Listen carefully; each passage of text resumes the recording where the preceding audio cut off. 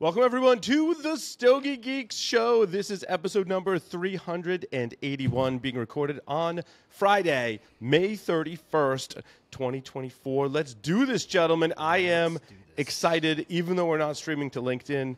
I apologize for that. We'll figure it out for next time.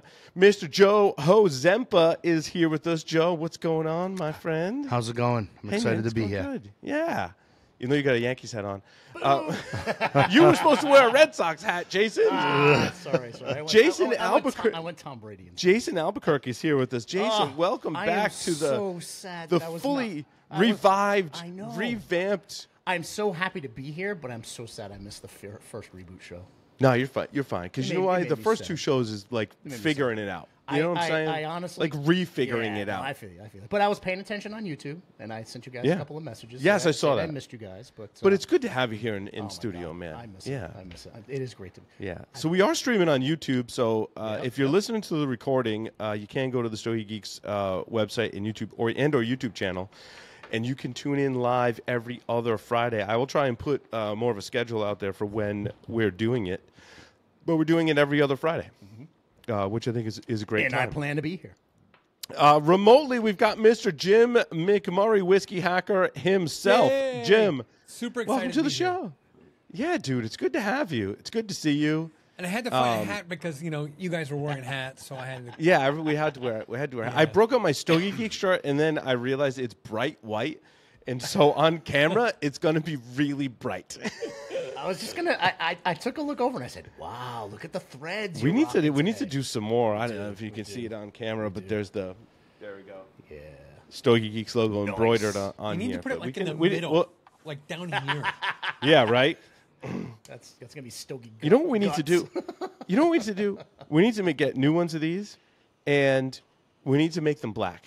Yes, 100%. Or blue, or some other 100%. color that looks nice on camera. Slimming. I don't know what I was thinking with white.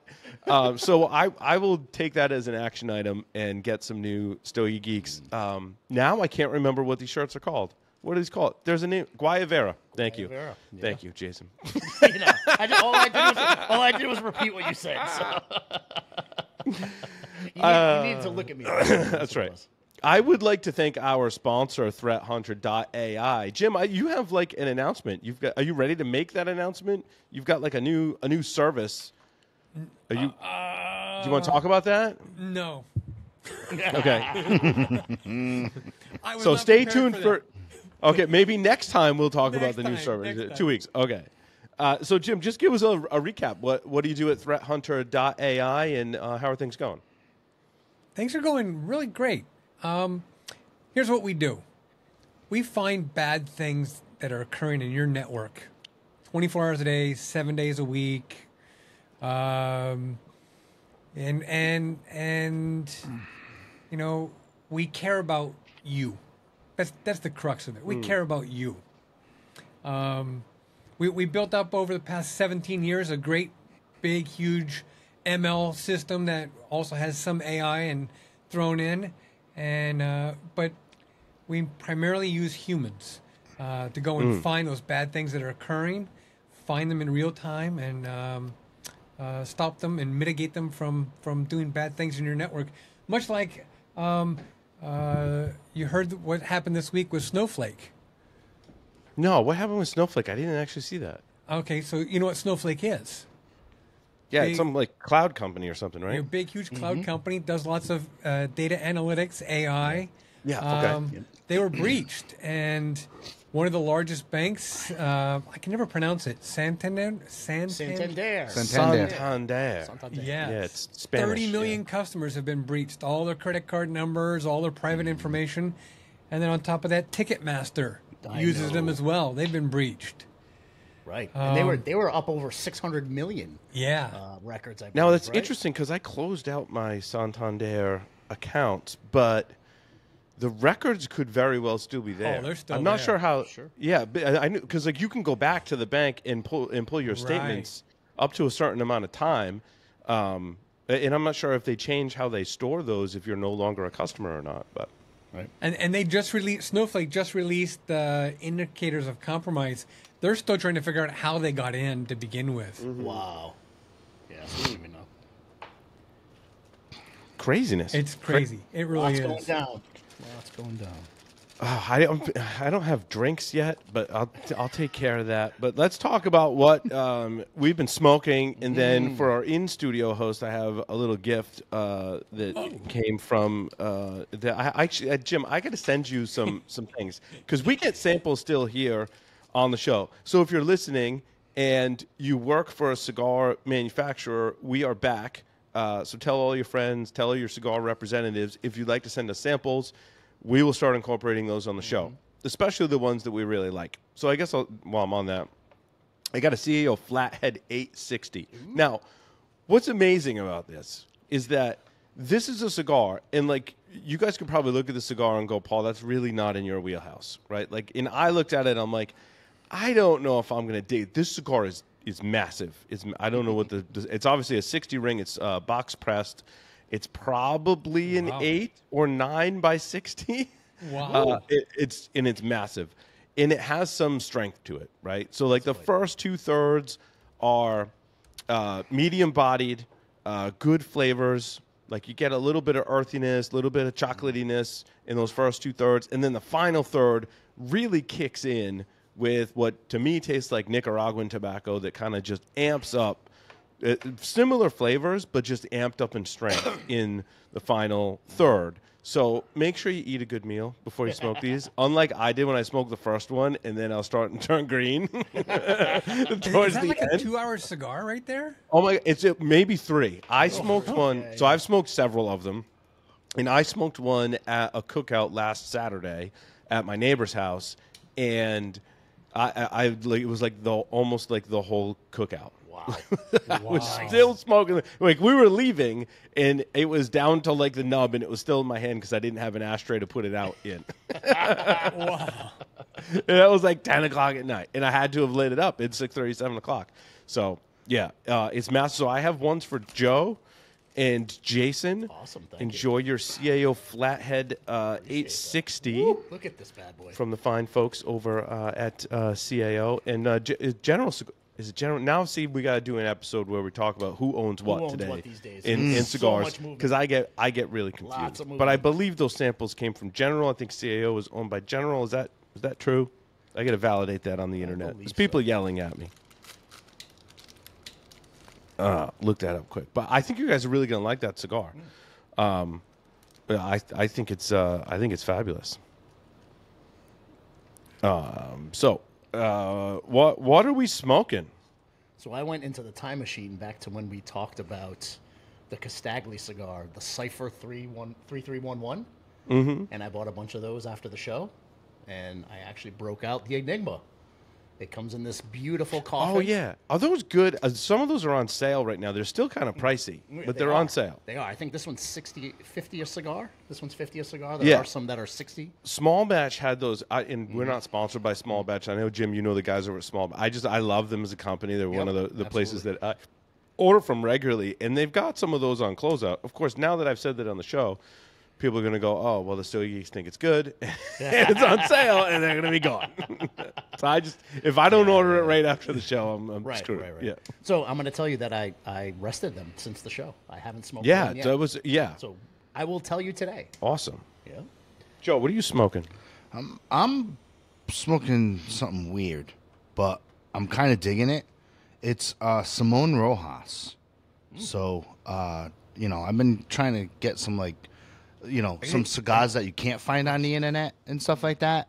So, they're available at Atlantic Cigar. You could pick them up. It's the binder is Dominican, the filler is Nicaraguan and Dominican. It's Robusto size, so it's pretty tasty. It's ranked medium to full. It's right there. It's got a little spicy note. I've been into that and some of the stuff by the Rodriguez over in Key West, Florida, stuff like that. So I just been kind of knocking around, and then I'm gonna back that up by a Tatuaje Mexican experiment. Nice. I can't get off this stick. I don't know what That's a good stick. I really love this stick. That's a good stick. So I'm kind of just been knocking that. That's kind of like my stick of the week. Yep. I always have like a stick of the week where I keep going back to, and this week it just happens to be that. So. That's what I've been up to. Very good. Have you tried the El Pulpos yet? The AJ Fernandez El Pulpos? No. Really good stick. Here, take it. No. Here, you can have it. All right, cool. Yeah. Yeah, it's a really good line that came out of AJ. Now here we are handing each other sticks, and poor Jim is sitting all the way in California going, Hold on, damn. it's like this. Oh yeah, thanks. Yeah, right. Yeah. Virtual handoff. But it's artesanal de tobacco. Yeah. Cool. So what am I Yeah, try it. smoking? It's good Well, I'm glad you asked. Yes. No, I was distracted because I have a cigar, I have whiskey, and ADHD. So, So to start off with, of course, it's a Davidoff Anniversario Short Perfecto. It's a great accompaniment to a cup of coffee in the morning. Since it is still morning here, and I won't be drinking alcohol today, this is a great starter. And then I'm going to go to but hold on, I just want to go back. You hit the nail on the head. The Anniversario Short Perfecto from Davidoff has to be top 3 cigars to have with coffee in the morning. yeah.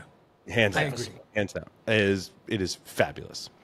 And then I'm going to move over to a Lampert Original Ocean Breeze. Nice.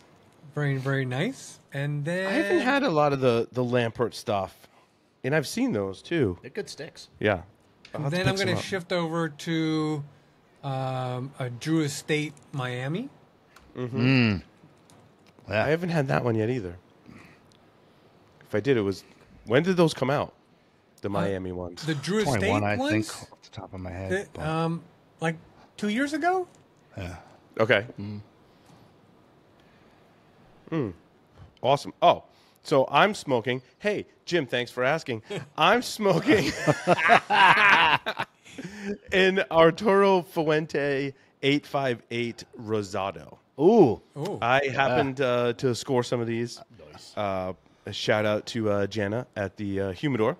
And I had some of these kicking around that I probably had, like the 5 or 8 kicking around in my Humidor. And like every once in a while I would go in and smoke them because I don't think you should age these for all that long.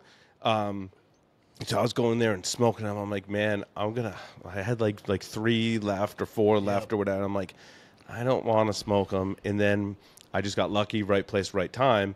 And I picked up a whole box. Nice. So Now you have stash. this is the first one from that box. This, Rosado wrapper is super rare. In fact, I smoked a cigar this week that also had that wrapper that I'll talk about in a little while. But yeah, these are awesome. These are awesome with coffee. These are awesome with whiskey. It's just got a great medium body. It's very.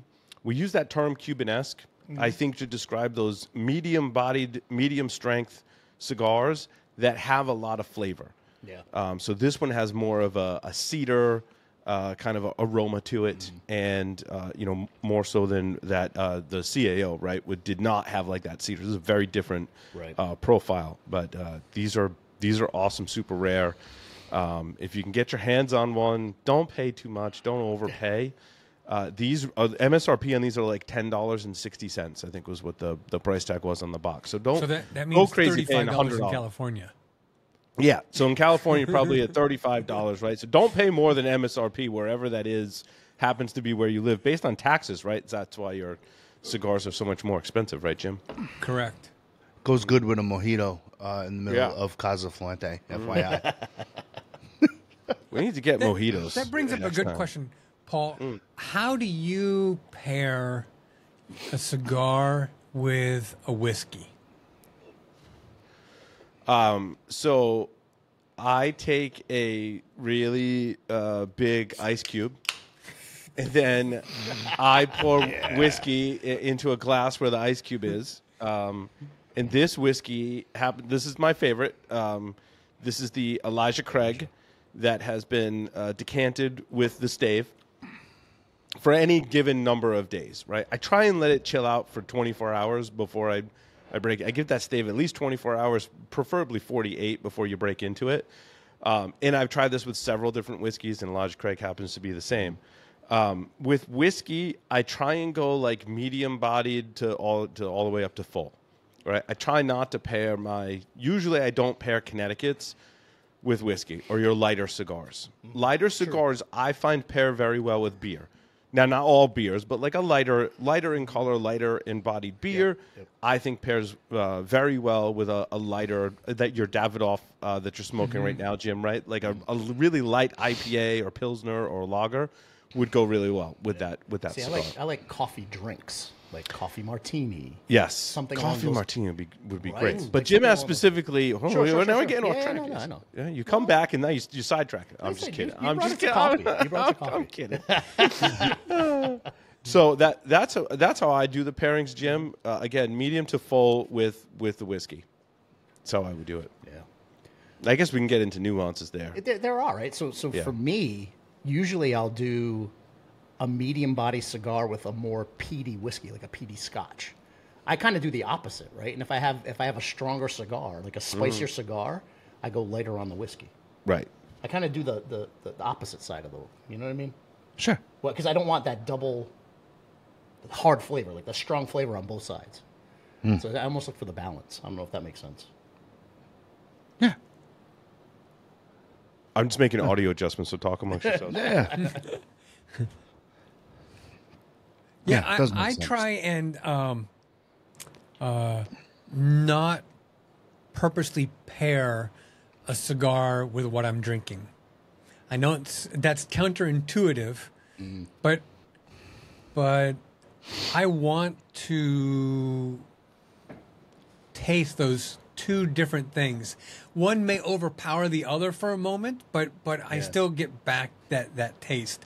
You know, so if I pair, let's say, an ocean breeze, you know, a Lampert, something very light, with, you know, 120 proof plus bourbon, you know, yes, that bourbon is going to be a little overpowering to the cigar, but just for a moment or two, right? Yeah.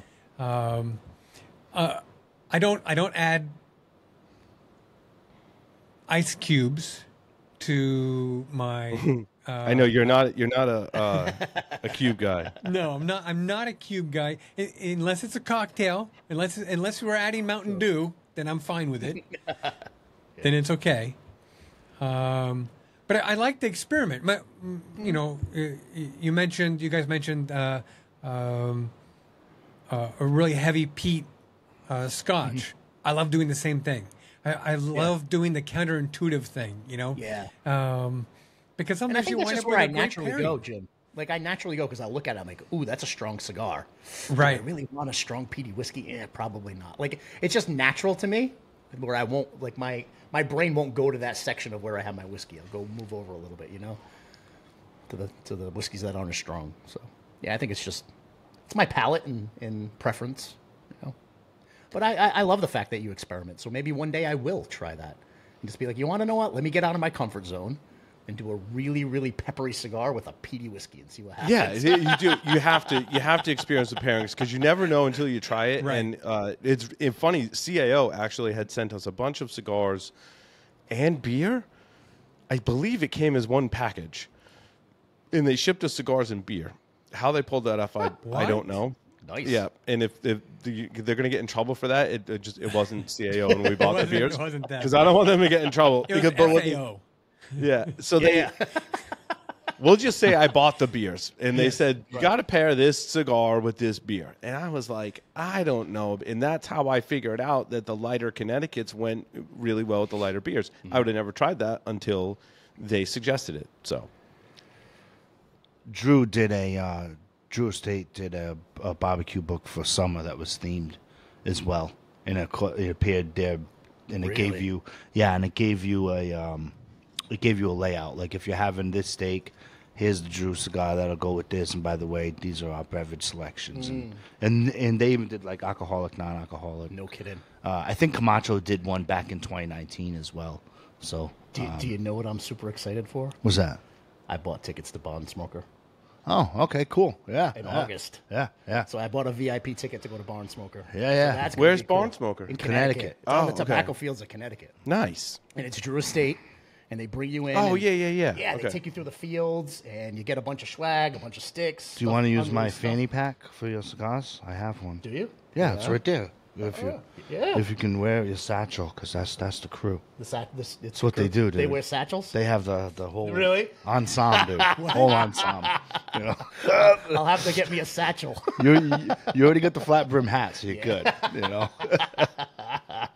you'll fit in. It's supposedly it's a super cool time. That's what I've heard. So Yeah. I went and I invested in that. And you learn a lot too, because they take you through the fields, Right, And they do like little seminars and stuff like that too. So it breaks it down, so you can kind of like nerd out on like tobacco process and be stuff. awesome. Yeah. I'm super excited. Have you ever And been? do you get your own satchel afterwards? Oh, yeah. Well, Drew Estate, they sent satchels at one time. I think Yeah, I have a Drew- Drew Estate Maybe. satchel. I heard you get a lot of swag, like a ton of Oh swag. yeah, totally. Oh yeah, Drew Estate and Alec Bradley were like the best swag companies for decades. Oh god, yeah. We have an ashtray with a stand. I saved it. Oh yeah. I saved Really? it because the downstairs is closing as of like July 1st. Yep. So like whatever was downstairs, we have about 1,000 square feet downstairs. So Larry and I came in last Saturday To clean up. and we did some cleanup, and I found we were gonna do Stogie Geeks downstairs in the downstairs set. But then, pandemic hit and Yep. no one was doing in-person stuff. Right. And that kind of killed that whole thing. So now we have the upstairs unit that we're renting. I'll spare you all the details, but this is what we're going to call the Hacker Syndicate Studios, where we're going to do Stogie Geeks in a bunch of other things, Nice. podcast live streams, right?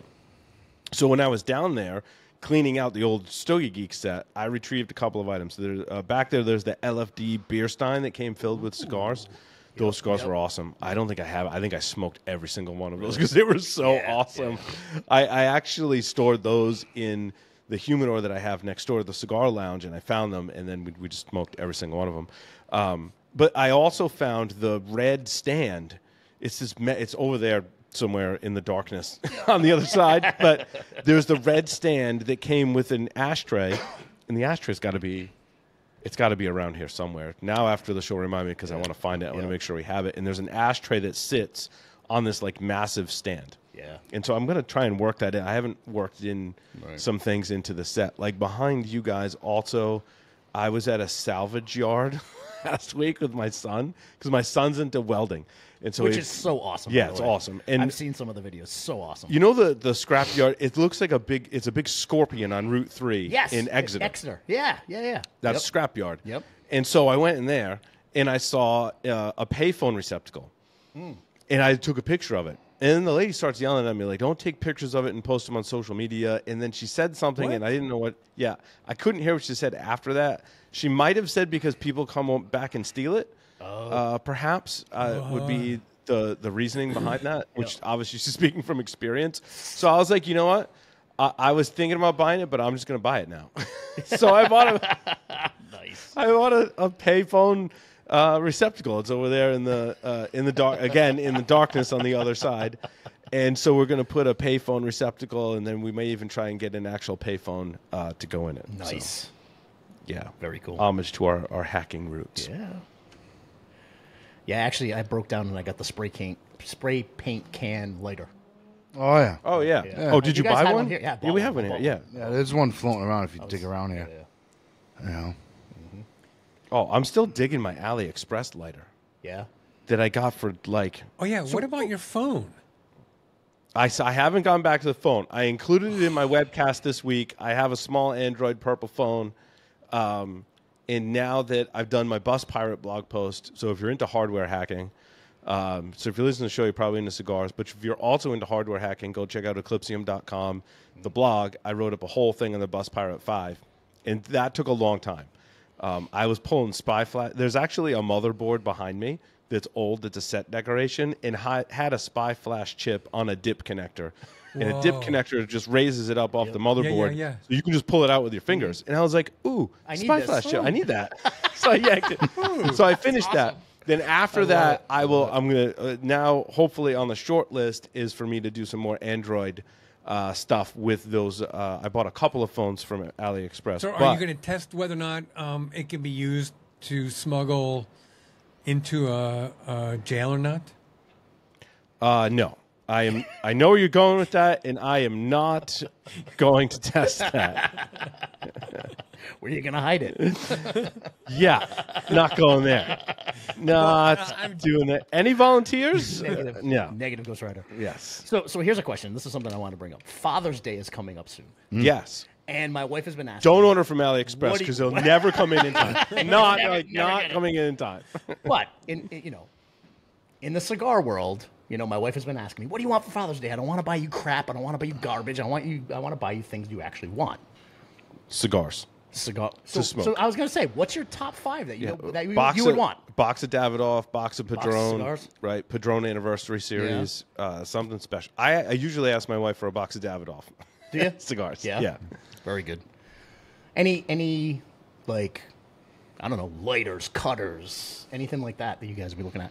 You know what raised my eyebrow was I started searching for really good Father's Day gifts, and I found an ST DuPont lighter where they did a collab with this guy Frank Muller, who is a watch designer, and the lighter is $65,000. $65,000. It's absolutely insane. But it's called the Master Lighter, and it was built again by this master watchmaker and ST DuPont. It's got a clear window on each side, and the watches. It's got actually watch integrated into the lighter, and the hands are on both sides of the lighter, which is kind of cool. But I don't know if it's worth $65,000. And I would probably lose it within the first week of owning it. Exactly it, right? I would leave it behind somewhere is what I would do. So I've got the exact opposite lighter. Do you? Exact opposite. I put the link in the live streaming chat on YouTube, and I'll put it in the show notes as well for this episode in the blog post. And it comes from AliExpress. It's advertised as a kitchen, barbecue, cigar, big jet flame, fire torch, outdoor, powerful flame camping gun lighter, man's tools without butane gas. Woo! That's the title. If that's not the most AliExpress title ever, I don't know what is. What? Oh my God, that's great. Right now I'm looking at it, and the price says it's $5.33. So when I ordered mine, because there's different colors and options, I think I did a different one, and it ended up being $6.90, and then plus shipping, it was $15.04. So I probably should have looked into the shipping or ordered more than one. Sometimes you can kind of score a discount on shipping. I mean, you should have ordered at least 3 for us. Right. Well, this says 5+ pieces, you get an extra 15% off. Well, so that can help offset some of the shipping cost costs. of shipping. Yeah. Now we can go straight down the middle, and Elon Musk and SpaceX actually built a lighter. Oh, Jim has it. Jim has one. No way. Yeah, Do Jim. you have it? He's sure. Get out of here. Yeah. Now it's like $300. That's like middle of the road between Jim has a phone. $65K and Yeah, I don't even know $5. where Right. I put it. See? Yeah. Now it's already all gone. Oh, here it is. This is why you He should already not lost own it. a He already lost it. You should not own a $65,000 lighter. You would lose it for sure. Oh, that's big. And how do you lose that? Wow. Yeah. So do you like it, Jim? I do. Or is it a showpiece? No, it's actually a very good lighter. Yeah. Yeah. I think if you asked my wife that, she would say I'm just a showpiece. Right. So is that what MSRP was? $300? About $300? It was a gift. This one was a gift. We got a few of them as gifts. Oh, nice. Very nice. So anyway, back to my AliExpress, $5.33 plus shipping. It's an awesome lighter. I actually bought it for my oldest son, who's doing welding, and he would steal my cigar lighters and heat stuff up with it. Yeah. And I'm like, dude, stop doing that. I'm going to order you a cheap one from AliExpress. And he came in, and it was too nice to give to him. So I gave him one of my old ones, and I kept this one on my desk. I'm like, this lighter is friggin' awesome. I love it. It holds fluid great. It's got good what would you call that? Efficiency with Yep. with butane. Like it doesn't. You don't have to fill it every single day. And there's bunches of different colors. They've got carbon fiber, and they all kind of vary slightly in price. Actually, now that I'm clicking through, not by much. They all start out at around. They're about $6 each, plus shipping. And like I said, Father's Day, like this says now, estimated delivery on August 9th. Like it took a while to come in because it's shipping directly from China. Oh, you can do it like my wife does every once in a while. Print it out and put it in a card and say, "This is coming for you." Right. Right. You can do that. Yeah. One of And the apparently I have 8 other things in my cart, which also includes some other lighters. So what I'll do is I'll order that stuff. It'll come in, then I'll give you my review on it. And if it's good, I'll put the link in the show notes. And I'll try and keep doing that on the show because I think it's a lot of fun. And I'm usually putting together some kind of AliExpress order for electronics and cigar stuff. So. Well, I put the link to the So $65,000 who gets lighter more in the chat packages too. at your house, Paul? You or your wife? Who opens them? No, who gets more packages delivered? You or your wife? It varies. I don't know. The wives get stuff from Amazon. Oh my like, God! All day is long. that so? That's like 100% true. So that's not just a trope on no, like TikTok or whatever, right? The running conversation in my house is, you can talk to me, honey, as soon as my cigar deliveries are more than your Amazon deliveries. Right. Until then, hands off. Right. And I haven't exceeded those yet because literally every single day, Amazon or FedEx is dropping something off. Now, do your kids open those?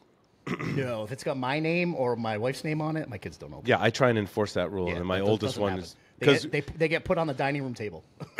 what I got to start doing is bring when them it's something for my son, put his name on it, so that he can open. Because he's always he does woodworking and welding, and he doesn't have a credit card. I need to get him. There's ways to get kids a credit They card. do. Yeah, There's they Venmo have cards. You can give them Venmo cards. Yeah. I need to do that so he can order his own stuff because he's always like, I need this, sanding discs and all kinds of stuff like that. So, which I redid my Blackstone at home. It sat there for a year or two and I hadn't used it. Yep. And my wife's like, we should keep it because I was going to get rid of it because I'm like, I don't use it because I have a million. I have too many grills. I know you do. You've seen the grills. I Yeah, have too totally, many. 100%. But we moved it up top, and we've been cooking with it. Yeah. And when I reseasoned it, I was like, I need to get rust off of metal. And I went to my oldest, and he was like, oh, I got you, Dad. You need this, and you need that. I had this awesome grind. I forget what he called it, a cup wire wheel that mounts on the grinding wheel. If you need to redo your Blackstone, this is the tool that you want to use. It made quick work of that. Yeah. And then I just use an orbital sander kind of thing to smooth it out. And, dude, it's awesome. I almost don't use my grill anymore because I use the Blackstone all the time. You know what I got use for my the Blackstone every single weekend. Yeah, for real. Yeah. You know what I got for the Blackstone? You know how they have the pan on the little pan on the back to collect all the Oh, you did the bucket thing? I did the bucket thing. I just ordered Wait. You did a bucket? Yeah, so they have yeah. a connector for the back that it connects in where the pan would go, and it has a tube that goes down to a bucket. And people DIY this all the time. Yeah. There's an Amazon. Did you order a kit? It's a kit on Amazon. I'll put the link in the chat. How much was the kit? Like 30 bucks, 30 bucks, maybe yeah. 25, 30 bucks. But I mean, it's a big bucket at the bottom, so now you don't have to clean the little pan every time. You know. And then when the bucket's full, do you empty it or you just buy a new bucket? There's an aluminum insert. Oh, okay. There's an aluminum insert that you just get rid of the aluminum insert. No, that's nice. Because if I had a bucket that was filled with sludge from the Blackstone and it was like a 5-gallon bucket? Yeah, it's not that big. No. I mean, I don't know. When that filled up, I'd be like, I'm just buying maybe a new bucket. half a gallon. It's probably half a gallon. So shouldn't they just make like a tube that goes into a hole in the ground? Well, it could. I could take the bucket off and pipe it into the ground. Could. You have to have a spot to do it that wouldn't smell or you know what I mean. Right. I don't know how you do that. I don't know if you want that. You want the liner. You get bugs and animals probably trying to dig it up too. Yeah. You definitely want it in the line. That's the best way to do it. And then you just throw it out and put a new liner in. Yep. Yeah. So I'll put the link in there. But totally worth the investment. It reminds me of doing oil changes as a teenager with my father, and what we would do with the oil. Oh, I bet. There was a special hole in the backyard that you would dump the oil into. Yeah, and that was you in every garage, in every municipal department. I mean, you know, about a mile away from my house, there was an old municipal building that got knocked down, and they were going to try to resell the land. And when they did all the tests, they couldn't because they used to dump all the oil because it was a mechanic shop. Right. Yes. They used to dump all the oil into the ground, so they couldn't sell it. No, that happens a lot of people that, you know, had a family business or a town that owned a building, and the land is so contaminated that when they do the testing on the soil, they're can't like, sell it. You could, but then you have to treat the land, Right. which sometimes would cost more than what you would sell the land for. Yep. So Yep. that's unfortunate. Yeah, it is. Ills of the past. I have a question for you guys. Do you have any cybersecurity folks that are into cigars that live in Minneapolis? And the reason why I'm asking is because beginning May 1st, they put a ban on smoke shops Yes. where you can only smoke for 15-minute time limit. What? And then from there, and the town council passed it because it's called "quote unquote" sampling. I will put that link in there as well. Oh, that's in Look there what too. I pulled for no, that was me. Yeah. I pulled that to talk about today. Oh yeah, I Same wanted to page, talk brother, about same it. page. I wanted to talk about it last. It's on my show notes from last episode, but we didn't go to script or So you can anything. only So not much changed. was on a that. test run. So let me understand this. You can only smoke for 15 minutes, or you can Yes, only sir. be Yes. inside the lounge for 15 minutes. You Smoke for 15. Smoke for 15 minutes. It's called "quote unquote" sampling, according to law. I posted it. Cigar Aficionado posted it. I am very shocked that the I use this in quotes media podcast world is not even Up in arms. even giving this a bat of an eye. I know. So here, how it's written, I did post it in the chat. You can go to the shop. You can purchase it. Obviously, you can get some more for cash and carry. And you have a 15-minute time limit to sample. And then if that cigar is still lit, you have to go. So you can't put it out because we all know that if you don't smoke it through, usually after 30 minutes, that's my number. It kind of gets skunked. You know what I mean? Yeah. I know some people like cut the grass, light up a cigar, cut the grass, let it sit in the sun for like 4 hours, and then relight it. You know what I mean? But I'm certainly not one of those people. But yeah, I'm wondering if 15 minutes is like a like an El Capone or anything in tins or anything. I mean, even if you were to buy a 5-pack of Davidoff tins, it's going to last you more than 15 minutes. You know, so Yeah, it's crazy. I mean, some of the legislation coming out, you know, just to kind of keep with the theme. Did you see what happened in I think it was Brookline, Massachusetts? Oh yeah, The yep. generational tobacco ban, Yep. where if you were born after the year 2000, it's illegal for you to buy tobacco. Yep. Illegal. And they did it in New Zealand as well, Oh, yeah. successfully. But they rolled it back. I just got the article that they're rolling it back in New Zealand. Oh, yeah. Because their political climate shifted, so now they're going to plan to roll it back.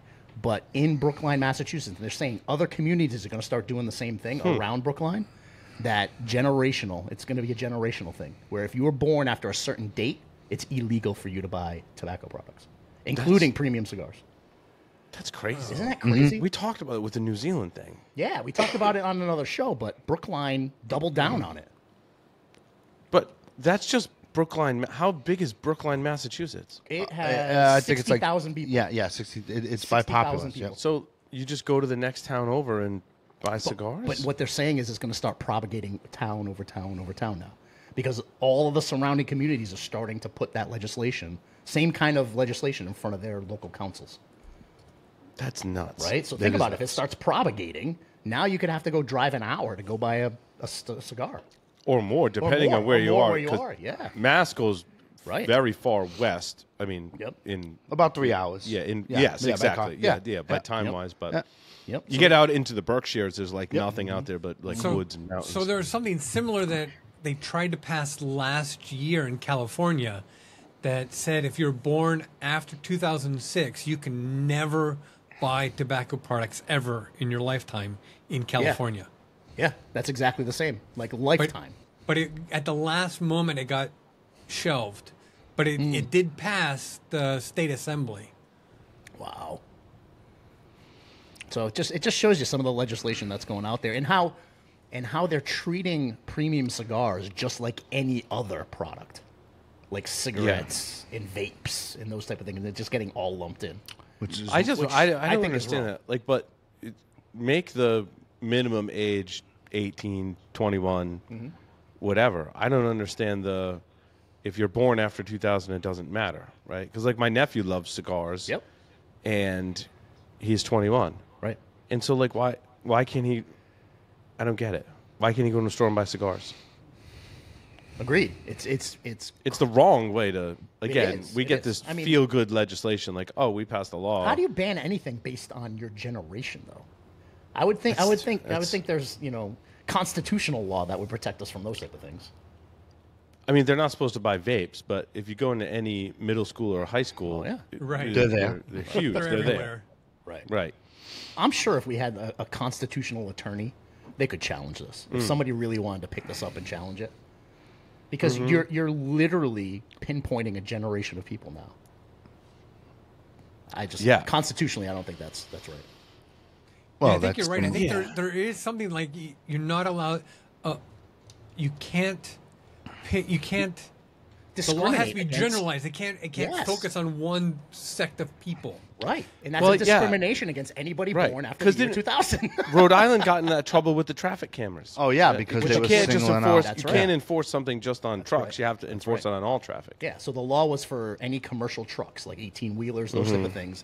They were the only ones who'd have to pay tolls. And then the Trucking Association fought it and said, no, you're discriminating against truckers and the trucking industry. Either do it for everyone, right, or do it for no one. Right. And they won. They beat that out. So this is similar, where you're discriminating against a generation. I think it speaks to liberty, right? Yeah. Wouldn't that fall under liberty? Individual freedom, liberty. Well, it's the same thing. I mean, you used to be able to buy cigars or tobacco at 18. That's when you went to war if you enlisted, or that's when you went into combat. And then now you're 21. So now if you walk into a cigar shop in Rhode Island, Massachusetts, it's got to be 21, and it's like, Which is crazy. Wait a minute, you just came back from a deployment, Dude, I was talking to a fellow Marine. Yeah. And he was like, oh yeah, I was in Fallujah and Ramadi. And I'm like, why does that sound familiar? I'm like, dude, there was like a book or a movie, right? And then I thought about it this morning. It was like in the car ride home, like my wife and son were in there. I'm like, no, it was Extreme Ownership by Jocko. Oh, yeah. That chronicled the Navy SEAL teams in Ramadi, which was in modern history. I forget how they measured it, but it was like the most combat intensive battle, bullets flown, lives lost, injured. Ton of close quarter combat. It was close quarter combat. Yeah. It was banging. He's like, I was banging down Kicking doors. down doors. I'm like, yeah, 100%. no, dude, there's a story that, and then I was like, oh, that actually shaped a lot of my lessons in leadership, running a business, was actually from that book, but also insights as to what the troops went through that were stationed in that area, which was absolutely frightening. Right. I'm like, dude, you're lucky to be standing here Seriously. next to me 100%. right now. Yeah. Now tell that 19, 20-year-old you can't buy a cigar. Yeah, you can go have bullets like I mean, if come you on, were are you in serious? if you were in Ramadi, the way I understand it, like you were in active combat. Like 100%. there was you were being shot at. You were going to be shot at. You were actually being shot at. If you left the building, they have Jocko tells a story like if you left the building, he's like there was bullets whizzing past. Yeah. Crazy. Not to mention, IEDs all over the place. Oh, planted, absolutely. Yep. right? So, yeah, insane. But It just made me think of that with the it's- you can't go have a cigar, but you can can go go take a bullet for your country. right. Insane. It's- I mean, that's been my I know it's story from way back. So, But also, on a more positive note, if you go read Jocko's book, it's highly, highly recommended. It's one of the best, I think, leadership. It's where I read the book years ago, and I take back the total ownership, right? Like if you're in a leadership position, doesn't matter what happened, you got to own it 100%. And the other lesson was prioritize and execute. Exactly. Like the only way you got through so stressful situations is, and even to this day, when there's a lot of stuff going on, and again, I'm not on a battlefield, but taking those lessons from when your life is at risk in the highest pressure situations and the most danger, and translating that to, well, now I'm in a business situation, like there's the like stress of certain kind of conflict, I'm like, relax, prioritize, and execute. What would I do? What would I do? The plan, though. Right? Yes. That's a big deal. We gotta too, have a plan. It's planning, right? You got to be able to execute the plan. Right. In order to execute the plan, you have to practice the plan. Yes. Right? Oh, 100%. 100%. Yeah. So I don't know how we relate that to cigars. Like if you're running low on distilled water or cigars, like you got to have a plan and you got to prioritize and execute to make sure you have a good supply of cigars. I always find that having a nice cigar and a nice glass of bourbon helps me plan and prioritize at the end of the day. Yeah. You know, Yep. and Jocko is right. You know, everything can be solved by planning and prioritizing. Yep. Everything. Agreed. Yep. Sometimes you just have to take a step back and Right. run through the plan, right? Build out that plan, and that's your downtime, right? You grab a nice cigar, you grab some bourbon or whiskey, and you sit down and you just kind of sit back and think about things, and take a step back from everything and bring it into perspective, and then start building out that plan in your head, right? Those are some of the best planning times ever.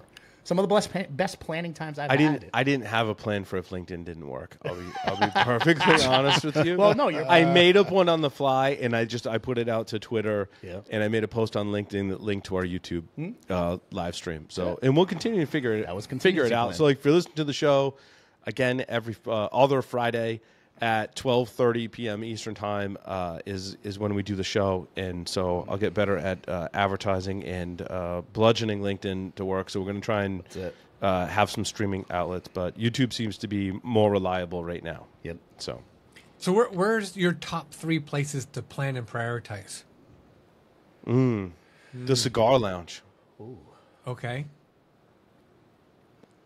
because it's also a social setting as Right. well when you go to the cigar lounge, and it's oftentimes like, I feel like you could pay a professional to talk to, or you could just have a membership to a cigar lounge or two, and you can sit around and you listen to other people, and then you share and you talk with people. And so I think for prioritizing and planning, it certainly, I think, gets together people from various backgrounds that you have this commonality with cigars, and you can always start up a conversation about cigars, and then it usually goes into something else. Yeah, I have to. It's hard to replicate in life. I had dinner with Todd, our friend Todd, last nice. night. Oh, did you? Nice. Yeah, so we were comparing notes, but that very well could have been a cigar lounge conversation. But we took the kids out to dinner, so. Yeah, see, for me, there's 2 different types, right? There's the prioritizing and planning that is solo. It's me. I need to prioritize what's happening in my life, my workload, my strategies for me to be successful. But then there's also the collaborative side, right? So for me, it's honestly sitting with a fishing pole and a cigar and a drink, and maybe my son's there with me. But Fishing is good. Fishing is great. Fishing's right? a good place too. It allows me to have that kind of solitude a little bit, quiet, and just be able to think through things, But when it's with people, when it's a collaborative thing. Also, you have cigars while you're fishing too. Are you 100%. noticing a theme here, Jim? No doubt about it. But a collaborative, not everybody is always going to be a cigar smoker, right? Right. So in a lot, God, that thing He's sounds got awesome. That thing sounds awesome, Jim. It sounds like a SpaceX rocket taking I off. love that. Sorry, I didn't mean to totally it's great. go, hey, look, a squirrel, but that thing sounds awesome. But there's the collaborative side, right? So there it's over a drink or over some food. And if we end up at a cigar bar later, sweet, very cool, right? But it's disconnecting yourself from the work. Yes. And getting out of Right. that environment. That's the key, I think, to a lot of it, is disconnecting from the environment and getting somewhere where you can not just be on in the work side of the aisle, where you can have conversations about other things. So food, drink, and then all of a You sudden... have to be. I agree with Jim, to your question too. If I had to add to that list, it would be when I'm on vacation or when I'm traveling on an airplane. Because I'm very much disconnected from the work, and I can think clearly. And I've got notes and on planning stuff on like random things that I pulled out of my bag. Like one was like an old CD sleeve or something that happened to be in my bag, and I got like a bunch of notes on that. Now I try and travel with some kind of notebook, knowing that like when I'm on vacation and I'm unplugged and I decompress for a day, oftentimes I can think more clearly, and I'm like, oh, this is how I get more cigars. Yeah. As an example. Yeah. I mean, my notebook is literally this. I'll email myself. I'll just shoot myself an email of notes or shoot myself a Teams message of notes, right? But perfect example is last Wednesday, my family jumped in the Suburban. We drove 10 hours to Williamsburg, Virginia, because my son had a soccer tournament, a Memorial Day soccer tournament. Oh, so that was where it was, Virginia. Yes, Williamsburg, Virginia. Invitational soccer tournament. And we were in this historic district that had like townhouses, and the entire team was there. What does he play? What U level is he playing at? He's at 2011 is his age group, so Okay. he's playing U13. Okay. And he plays for the University of Rhode Island's premier team. Yep. But the folks FC Rams, right? FC Rams FC, yep. So the people that were there, the parents, a lot of professionals. There was the head of URI Soccer Association that was there, right? And just sitting around at the pool while the kids were swimming in between games or after the games, having good conversation with other professionals who are not in your industry. Right. Let me tell you, does that spawn the juices? It gets the juices flowing, right? So it's getting out of that environment. Did you have cigars?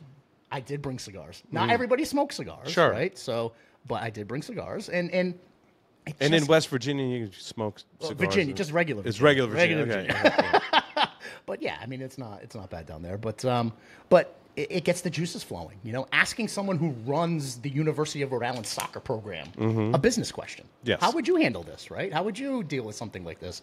And just being able to get that conversation back and forth, it gets you out of your kind of myopic environment, Right. And it just broadens the horizons. That's the stuff I love, And I shoot myself out an email with some notes or some things that I want to remember, and it just gets your head in the game, gets you back in the game, stimulate it again. What about you, Jim? Where do you go to plot to take over the world? The cigar lounge. That's number one. Yep. Number one. Agreed. Number one. Second place is, I live on kind of a mini farm, so just go down and hang out with the horses, with a cigar, by myself, and talk to the animals. I love it. That's great. I whisper to the fish when I have a fishing pole in my hand. Here, fishy, fishy, fishy. And sometimes, your greatest You ideas... say Hail Mary, too? Is that from The Godfather? It's The Godfather you say Hail Sometimes Mary. your greatest ideas come at the weirdest places, in the shower, in the bathroom, on the plane at 30,000 feet. You go, oh, that's a great idea. Right. The epiphany moment. So yeah, but I think number one for me is the cigar lounge, because I do get that wide range of people who come in who are not in cyber whatsoever. You have a guy who owns a trucking company. You have someone who owns a import-export textile firm. You have someone who owns a dental outfit. All varied backgrounds.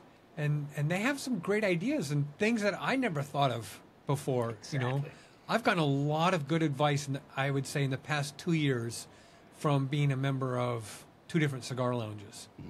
And when they get ransomware, they'll call you now. Oh yeah, oh yeah. Oh, it's one of those things. You know how it is. You walk into the place and it's, hey Jim, hey Paul.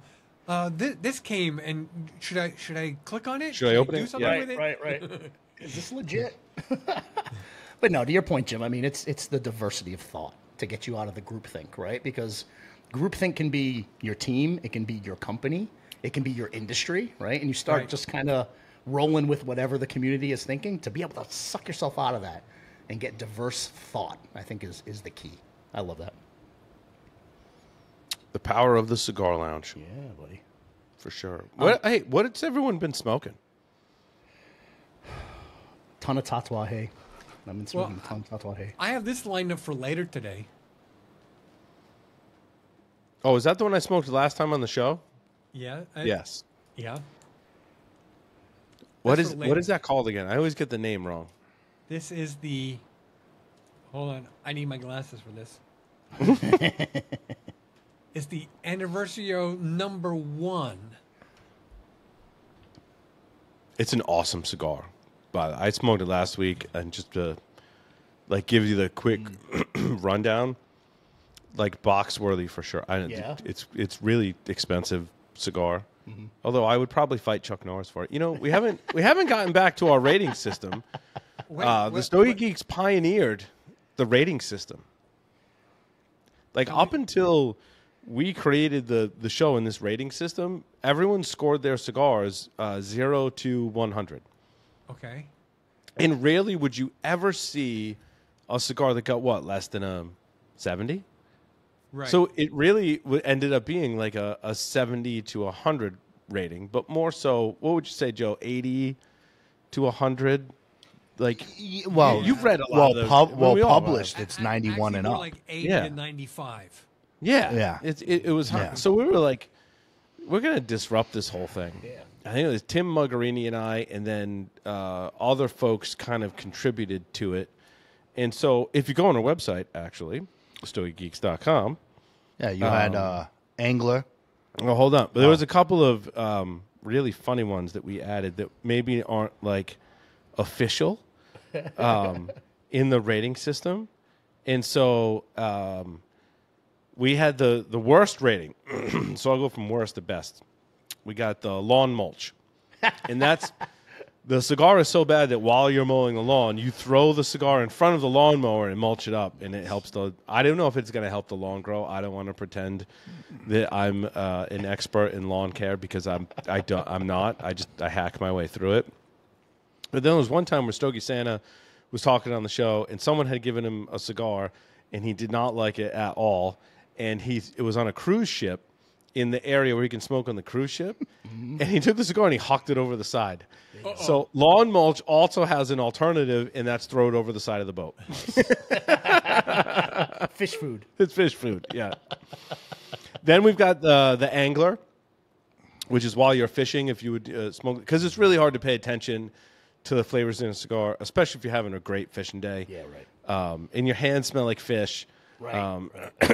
So that's the angler. Then we've got the 2.5, which is a try one. Then we've got a 5er. Then we've got a box split. Then we've got a box worthy. And so box worthy is not a 4. So this is basically a 5, 0 to 5, but we've got, we call them floating points in our industry, decimals. For those of you who are not into computer programming. So we do the floating point thing. So we got 4 is a box worthy. 4.5 this is my favorite one. And I don't know how we came up with this. We were just drinking, and someone blurted it out. And I was like, look, it's not quite a 5. And a 5 is an oasis, right? Mm-hmm. This is like if you were stuck in the desert and you only had to bring one cigar with you. It's that one. It's an oasis. So oasis is the highest rating. A 4.5 is what we call a fight Chuck Norris for it. Cigar is so good that I would fight Chuck Norris for it. I mean, I'd probably lose, but I'd at least make an attempt. I mean, not even probably, because it's Chuck Norris. But, I mean, Superman wears Chuck Norris pajamas, so, there's that. So you're saying you wouldn't fight Chuck Norris for an Oasis? No, we would. You would. No, for an Oasis, I would, in Oasis, I would fight Chuck Norris in the desert. Yes. Okay. If Chuck Norris and I were stuck on a desert island, I would fight him for this cigar. So if you wanted to combine a 4.5 and a 5, Jim, that's what it would look like. So where do you put an acid? Acids aren't. I mean, it depends on which one we're talking about. I just want to put that out there because some of the acids are not, excuse me, horrible. I think there are some that are probably lawn mulch, and your lawn's going to smell fantastic. Okay, you run that over with your lawnmower, the aroma is going to be amazing. Awesome. It's going to be awesome. And most of the acids for me in the flavors that I like the Cuba Cuba, I find to be, and I haven't had one in a decade or more. But when I was like, I gotta at least try them, right? I can't say that I don't like them if I haven't tried it. Mm-hmm. So I tried a bunch of and the Cuba Cuba is not bad. So I would call that one an angler. And actually, while you're fishing, not a bad cigar to have because it has that. I don't want to say manufactured. it has, and I don't want to say artificial either, but it has a flavor infusion. Yeah. And so, like, while you're fishing, because of that flavor infusion, I don't have to pay attention as much because I'm gonna be able to recognize that flavor because it's been infused. It's an infused cigar. Yeah, that's why You're I smoking would a consider it blueberry. somewhere between lawn mulch and fish food. Infused fish food. Now, I just don't dig it. in terms of flavored cigars, though, I was talking about this with someone that I met because this is the thing I love about cigars. I went to a party, and I didn't know everyone there, right? And I brought cigars, and I got to know some new people because they're like, "Oh, I love cigars." I'm like, "Well, I have a couple cigars in my humidor." And they're like, just a couple. Just a couple. They're like, "Wait, what do you mean?" I'm like, "Let's take a walk," because it was right next door. And they're like, "Wow, I guess my cabinet's at home." And then so I made new friends with cigars, and that is a great kind of social aspect of cigars is meeting new people. Oh, and then I got to talking to this person about infused cigars, and I like and I haven't had one of these in a long time as well, but I used to buy them next door, and it was the Nub Cafe. I've had those. Nub Cafe espresso or cappuccino. I can't remember which one. I think it was the cappuccino. Nub Cafe cappuccino. Great infused cigar. I find when your palate is tired, Yep. and so we used to do the security podcast, Paul Security Weekly, on Thursdays from like 6 to 8 or something like that. And then Stogie Geeks was immediately following, and then from whatever time. So then on Friday morning, having smoked cigars all day and all night, my palate's tired. Sure. And so I would light up the Nub Cafe espresso or cappuccino. I can't remember which one.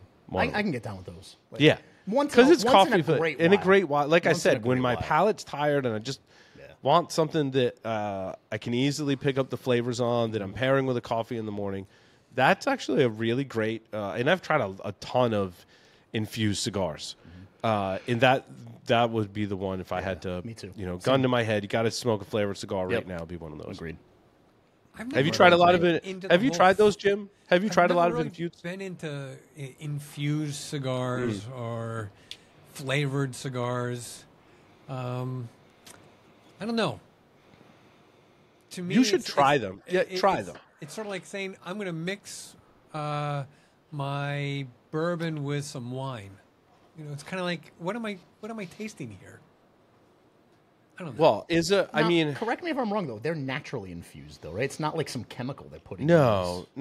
Well, not talking about acid. I'm acid talking is about the we've all. cafe I mean, ones. if you've been to a Drew Estate event, Yeah. they give you information, right, about how they infuse the cigars, but they only tell you so much because it's. I mean, they could probably tell you like this is like the wood we use to put in the room, but like you're not going to be able to replicate that unless you have the entire process. Right. It's kind of like top secret information in the government and military. Oftentimes, it's not the data that was collected. It was the secret is how you got that data. Yeah. I think it's the same thing with Drew Estate's acid. It's not necessarily what flavors they're infusing because you can taste that and you can go, well, I could put this kind of wood or whatever in there, and the process is the real secret. So you should try them, Jim. I mean, don't go buy it in a box, right? But like pick up one and like go for a walk and smoke it, or like if you're fishing or doing some other activity, and see if you like it. Right. Yeah. It's funny because I have a box. Where did it go? You're not very good at finding things today, Jim. I mean, you lost the world's most giant cigar lighter earlier. I have this box here. Oh, the Weller. Cohiba? The Wellers. Weller. Oh, did they whiskey infused cigars? Yeah. I have a whiskey infused cigar, but you know what's funny is someone gave it to me so long ago that probably the infusion has worn off by now. And I've only smoked one of them. Yeah. Yeah, And it probably wasn't your favorite thing to smoke, considering you have a whole box and you've only smoked one. Right. Yeah, I've tried bourbon infused cigars, rum infused cigars. I don't know. There's just something about it that just doesn't. I don't know. It just doesn't sit with me well. Right. It's confusing. Yeah. Yeah, and it's a little strong for the cigar. Like I don't know. I didn't dig the bourbon one. The rum one, I almost feel like I'd have to let it rest for a long time to get a lot of that. Yeah, so the infusion goes. Yes, have it go away a little bit. Correct. So it's a lighter taste of the infused. And don't put those right next to non-infused cigars. Right. I think it's similar to I have a bunch of pipe tobacco, which we should do that again. I believe we did a pipe tobacco episode. We should. The three of us I know here in studio have pipes. Jim, have you tried the what's in your pipe that you've been smoking? Put that in your pipe and smoke it, Jim. Have you tried? You've tried the pipe, right? So we are in California here, so you can't have pipes in California. You can't be born after the year 2000 and buy a pipe. It's like some weird science fiction movie. If you're born over 2000 and you have a pipe, you get a tag of some kind, and they hunt you down. Right. You're only allowed 3 puffs. And they take you to the prison camp where you have to work for the state of California. And ironically, you'd work in the marijuana fields for the state of California. I guess. Totally. Yeah. But you've done the pipe tobacco thing? Jim? Yes. So, long time ago,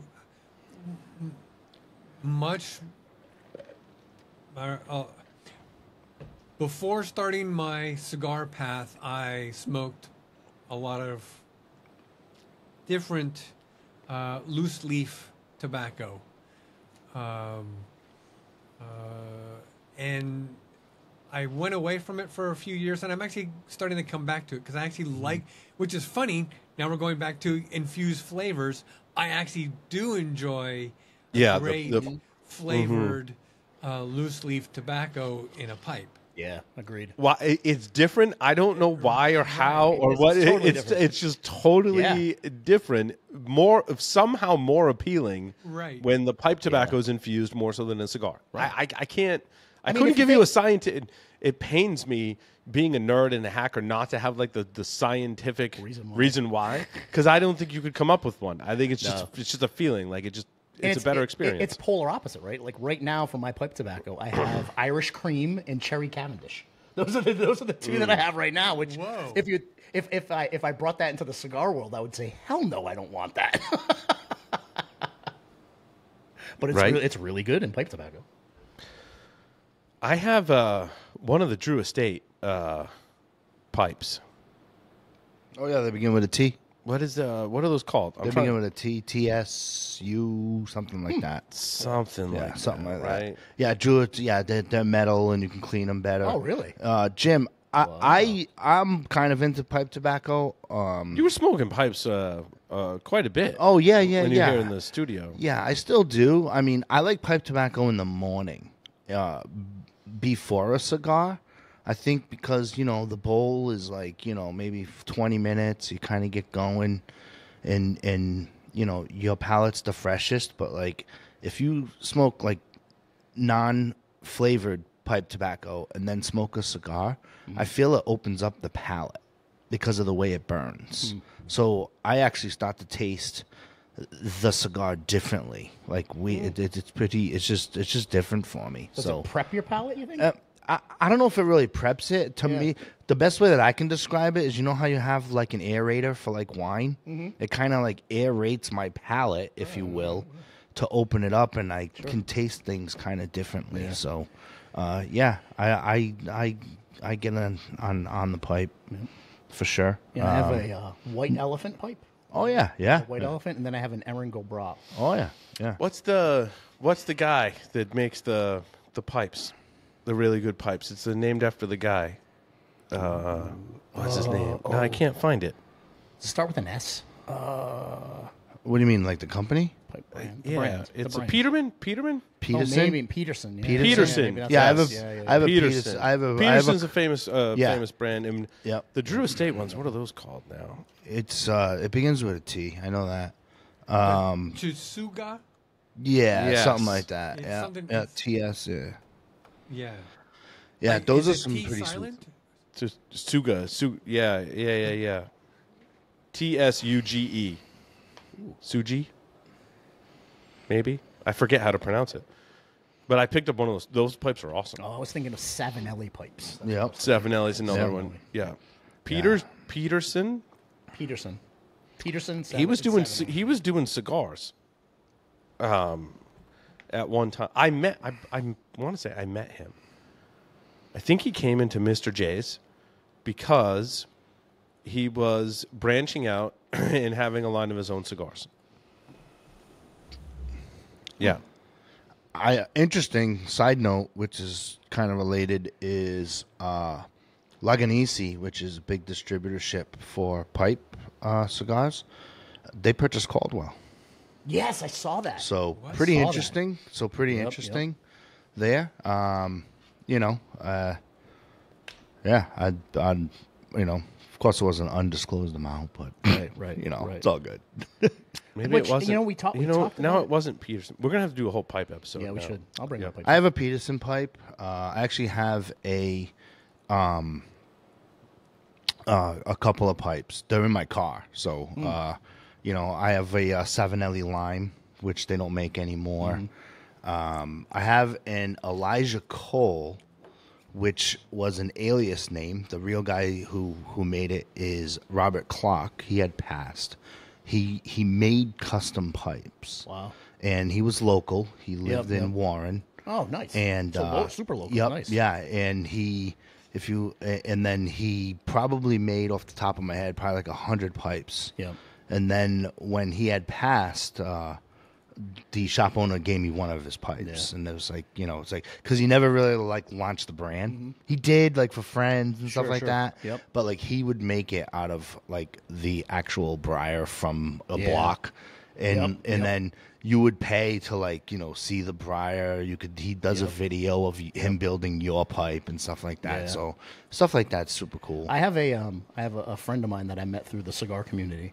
He's on a couple of Discord servers that I'm on, and he's on Veterans of the Leaf with me. He's on Hooligans. He does the same thing. It's Satellite Mike's pipes. He makes some incredible pipes. Yeah. All handmade. Yeah. So he'll literally take your order, hand make it, and ship it to you. So he has a big backlog, but at the end of the day, his hands are on every single one. Yeah, he gets to make a custom pipe, which is super cool. So how many nice. pipes do you own? Me? Yeah. I only have 5, but so I have 5. Another one I have is from Briarworks, which they make all different pipes and stuff like that. They're an interesting shop. They're a small shop which they have pipe tobacco, and they also have cigars and stuff like that. So I don't know. Did Joyles continue to carry pipes? I want to say when I go in there now, they might have some pipe tobacco. I don't even know if they carry pipes. I know Jenna, the Humidor here in Rhode Island. Oh yeah, for sure. She's big into the pipe thing. And it has been. I mean, since when her dad owned the shop when did her dad own the shop? In the 80s, 70s, early. It was I would say late 70s, like 78 or something like that. Yeah. And they were. We've talked about this on the show. Now it's all coming back to me. Jana's family blended pipe tobacco. Yep. I mean, I think similar, Jim, the way you would blend whiskey. Blend. You'd take a certain percentage of this tobacco, a certain percentage of this, and they'd blend their own. And then I want to say the story goes that was their number one selling. It was the number one selling pipe tobacco in the state. I believe it was called Yellow Jacket. I still have some. I think they still made Yellow Jacket. I still have some. In my car. They call it but now they call it Yellow Jacket number 2, or maybe it is the same. Yeah. Because one of the pipe tobaccos, I want to say they had to swap out for something else, so it's not quite the same. Yeah. But Yellow Jacket, still to this day, and I'm glad you remember the name because I would have never remembered the name. Sure. It's still an awesome pipe tobacco. But the awesomeness comes from not just the flavor, but the way it burns. And also, because pipes, are very. This reason why I smoke cigars and not pipes, because I can cut and light a cigar, and it's totally fine. Yeah. But a pipe, you guys know, and if our listeners, if you haven't smoked pipes or you're just getting into it, right? It's kind of tedious. You got to put it on the piece of paper, and you got to fill the thing, and then you got to tamp the thing, and you got to make. You don't want to pack it too tight or too loose. Yeah. There's some nuances there. Where a cigar, it's you light up a You're always cigar. picking at it, you're lighting it, relighting it. Yes. Yep. And if I could Baby jump in, the Yellow Jacket is a great blend to break in a pipe. Because you got to get the cake. Yeah, because right? you got to get the cake up. Because when you smoke a pipe at first, you're like, okay, you really don't get the flavors for So a you while. build up that cake. Oh, you got to build up the actual cake, and it's super cool because you can put it down. You can put that down and cut your grass for 3 hours and go back and light it. And it's right. Yeah. Because the Drew Estate one has a screw-on cap. Yeah. So you can cap really? it, come back. Yeah, with it. yeah. It's awesome. Yeah. Now the maintenance on pipe tobacco is not as like you don't have to. It No. doesn't have to be in a humidor and. No, you a can lot do easier, you can do right? bag as long as it's Yeah. not in direct I know sunlight. people put it in like mason jars. Yeah, you can Yeah. you can go buy mason jars or you can do bags, but what's super I put cool, it in a Ziploc bag, and I just put it in my humidor, like as far away from everything as I can. Yep. And then also if it ever gets too dry, you can actually spray it with like a mist water Really? and then shake it in a bag and It'll rehumidify. it'll rehumidify. It's just a different process. It's like that Armenian bread. You can do the same thing with. Except you eat it, but it's the same thing. You put I forget the name of it. I'm bad with the names, but it's a special kind of bread, and you put water on it to kind of soften it up. Yep. And then if it dries out again, you can just like hydrate it. It's totally fine. Nice. Same thing with pipe tobacco, but don't eat the pipe tobacco. New. Let's talk more about cigars. Yes. I smoked in. I believe this came from Casa Fuente. When was my last summer camp? It was pre-pandemic. 2019. 2019 summer Yeah, camp. yeah. Probably came from that.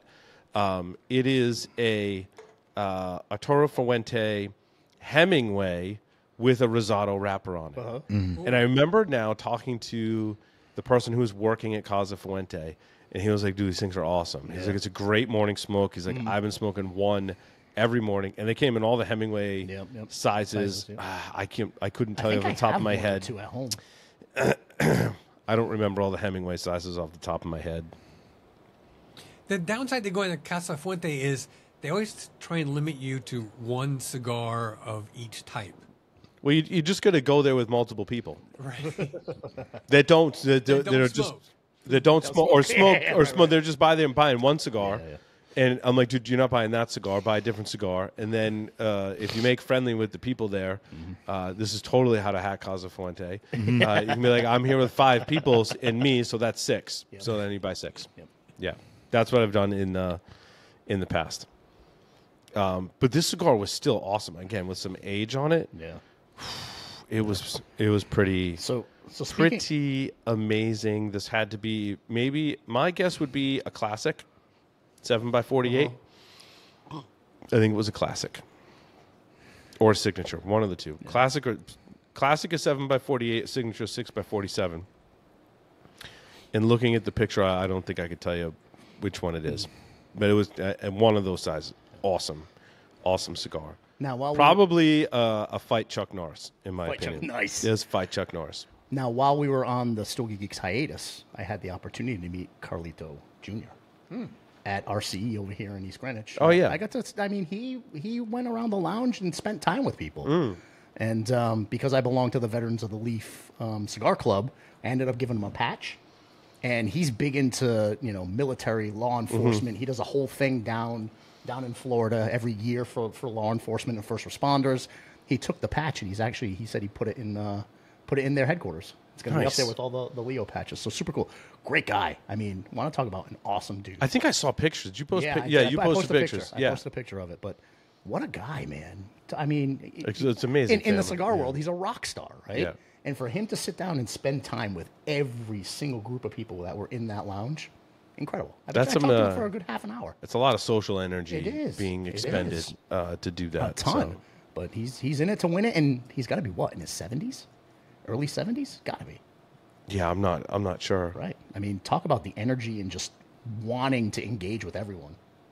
It's awesome. Really, really good guy. Really good. What'd you get for smokes? From there, I ended up getting, the 4-pack of the Opus, the yellow. Mm-hmm. I got one of those. They gave out a few of them there too, so it was a good experience. Yeah, I want to say I smoked there. I smoked Don Carlos while I was there. Don Carlos is awesome. It's a good stick. Yeah. It's a Yeah, very that's what I good smoked stick. when I was there. They got some awesome special releases of the Don Carlos, too. I've got a couple of boxes in my humidor of a couple of different ones. And Yep. every once in a while I go Yep. back to it, and I'm like, Oh, you know what? I got some of the pink series there too. what did you think of the Pink series? Yeah. Yeah, okay, so it wasn't just me. Did you get any of the, it's called the Arturo Fuente Rare Pink, Jim. I have not even heard of it. Yeah. Yep. Rare Came out pink. in October for Breast Cancer Awareness Month, I believe. In like That's- 4 different sizes, Yeah. too, like Yes. crazy, Crazy sizes. crazy sizes. Yep. I think this is their second year on that.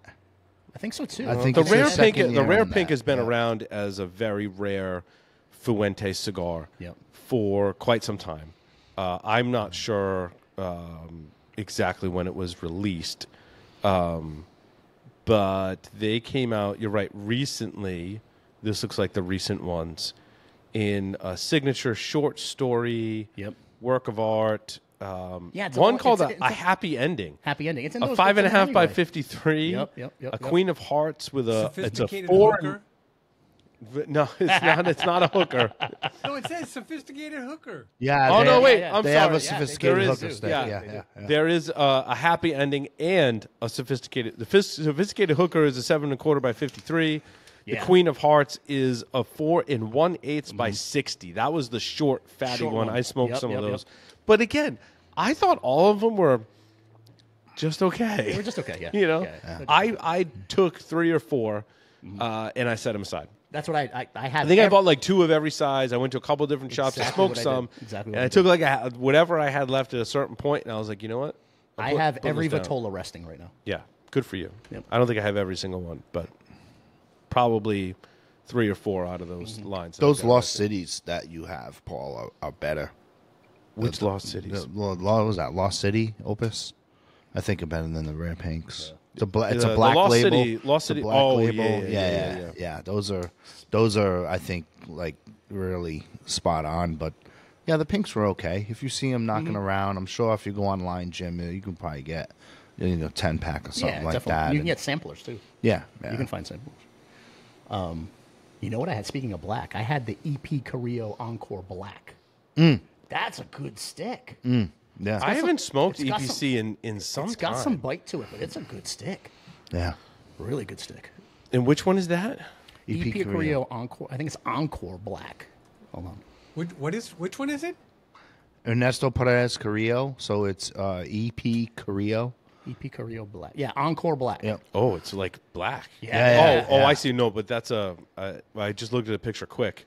It's a very dark wrapper, but it's got a dark. the band on the end is It's like a full- dark it's like a wrap. Yeah. sleeve. The sleeve is black. The sleeve is black. as Yeah, well. yeah. Yeah. Yep. Connecticut Broadleaf Maduro wrapper. San Andreas binder. Yep. And then filler is Condego, Esteli, and Jalapa.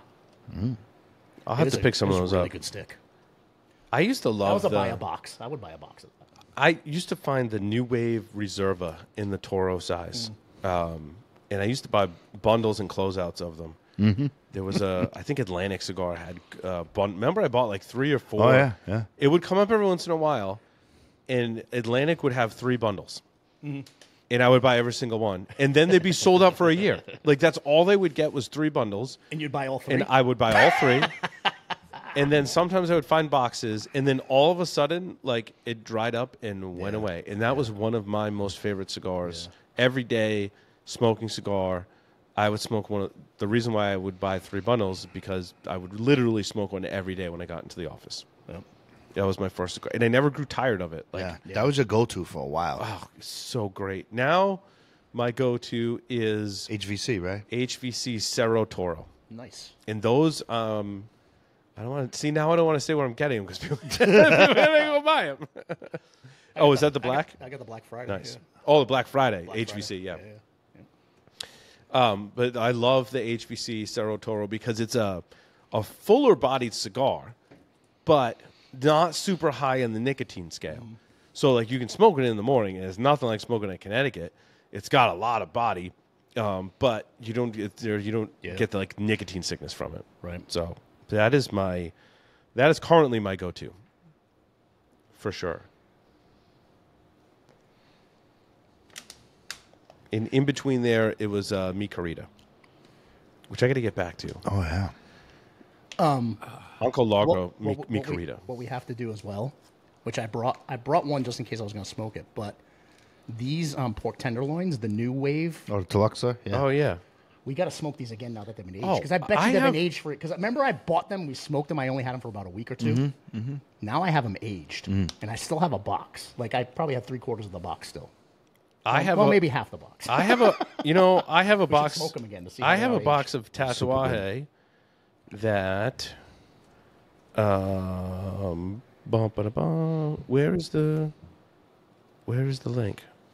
Oh, wait, I got it. It is the Tatuaje Black Label Britannica's Extra. Did I talk about this last time on the show? Sounds maybe. Yeah. Go for it. I have a box of these that needs to be delivered to me. All right. I'm gonna follow up with it. Oh, you know what I got to say? This was the too? one that I tell you Jeff was giving them out at B-Sides Charm. Oh, really? Like, just, smoke whatever. And I grabbed one, and I was like, dude, the cigar is awesome. And then when I got back, I was like, text me a picture of that. And I had to do a lot of research. And I'm like, no, it's this one. Tatuaje Black Label Britannica's Extra. They only made 500 boxes. It's a Nicaraguan sun-grown Criollo Esteli wrapper, Nicaraguan binder and filler, 5 3 inches by 48, MSRP of $11. And he bought a box, and I paid him for it, and I still don't have the box yet. We also have to smoke again because I think I may have maybe 3 to 5 left. The RC number ones. Remember I went hunting? Oh, yeah. Remember I went hunting and Yeah. I found them? I think I may have 3. They were nothing like the originals, though. Yeah, It's the just, number ones, I I mean, know. that's the way this Yeah. cigar But industry they've been goes. aged now. That's the thing. That was another one where I got the box and I brought it to the show right away. I didn't age those for long. So it'd be cool to do reboots on things that we smoked on the show that needed a bit of age. I found and it's one of those boutique companies that just came out. I mean, 2023 the company came out, but it's called the company's called Lure, like a fishing lure cigar. So right away I was like on it. You were hooked. I was hooked. So I have a Corojo and I have a Habano. You guys can pick which ones you want. You can fight over them. But the story of this cigar company is really cool. It spoke to me because of all the conversations that you and I have, Paul. He started the company because him and his father, when he was a kid, used to go fishing and his dad would smoke cigars, right? And it's kind of his memory of him hanging out with his dad and spending time with his father on the lake, fishing, great experiences. And Dad always ripped a cigar, right? Every single time they went fishing. And it's kind of like me and my son, you know? I was going to say, just like our kids will remember us. right? And my dad did the same thing. We would always be fishing, So it's like, smoking cigars. it's like at the end of the day, I'm like, ooh, I got to try these. I just ordered them, so maybe let them sit for a little while, but I figured I'd bring them. You guys can Did you try smoke them yet? I haven't smoked it yet. I mean, probably 2 weeks, but I figured I'd bring one of each for you guys. You guys can try it, and tell me what you think. But I have quite a few at home. And, yeah, I plan to So smoke when you those say and see how they do. boutique, do you mean they're like a non-grower, non-roller?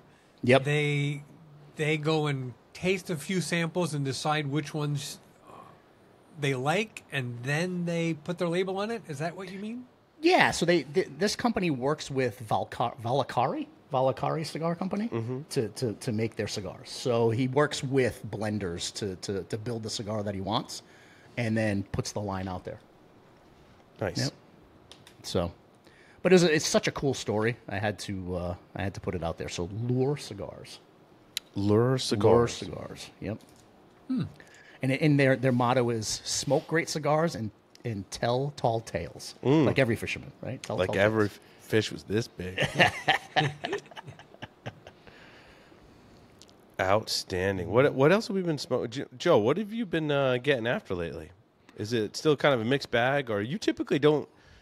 Do you typically have a cigar you smoke regularly, or no? Yeah, I mean, I'm still on some of the Rojas stuff. Still, it's been a solid three years. He's developed a couple sticks from then. He came out with the second version of the Cinco de Mayo. How was that? I ordered some. I thought. Well, he also came out like about a month before with the 10th anniversary. I think Cinco de Mayo is better than the 10th anniversary. Yep. If you smoke a Rojas 10th anniversary, it needs to rest a little bit, or if you're impatient like me, you do a little small V cut and smoke it slow, and you'll be all right. There I've been there was a couple of experimental blends that are coming out. One was coming out with Alec Bradley before purchase that I was on the team for, but that stick probably won't come out. It was supposed to be out already, but when they got purchased by Forged, it was on the back burner. But I'm doing some Rojas. I've been on Espinosa. I'm really digging the Asquero, the 601. Yep. Boulevard came out with one with Forge now. It's a Boulevard Robusto that has an Asquero wrapper. Been kind of into that. The Matt Booth or Room 101 Hit and Run. Yep. I've been on that which is, I remember smoking Matt Booth when he was with Camacho way back then, and I was a Room 101 fan for sure. Then he retired, came back, retired, came back. Yeah, I've had some awesome Room I've gotten some on closeouts. Yeah. I've talked about it on the show before. Yeah. So Room 101 now. Represent, baby, represent right here. It's so Room 101. That's Room 101. Is that is his logo. That's Sakura, It's the Sakura flower. Yep. So Room 101 just launched the Hit and Run. Again, I treat cigars like my golf. I like things smaller than a Toro. I rather golf 3 9s a week than just golf 118. There you go. You know what I mean? So I kind of like the smaller cigars. So I'm digging the Robusto Hit and Run. Tried Romeo and Julieta's third crack at a Nicaraguan cigar. It's amazing how some of these classic facings that are known from the Dominican Republic are trying to get into the Nicaraguan game. I think Romeo and Julieta got it right with their Midnight Twist. However, I believe I have a 50-50 shot of getting this right. It's either a collaboration with AJ or it's a collaboration with EP Carrillo. But I've been on that for a little bit, but then I kind of like dwindled out of that. Still on the Rojas and still on the Espinosa stuff for sure. If you want something different from Espinosa, get the Wasabi. They're next door. They're so tasty, and they're completely different. And then also I've been on some Dissident and some of the newer stuff by Black Label. Nice. The Santa Morte by Black Label, and they came up with a new one. Name's escaping me. Oh, Orthodox. I got it back in my Rolodex of labels. I'm like going how many through. cigars a day do you smoke? Well, I am a business development rep for a couple of cyber companies, so I have the opportunity to work remote.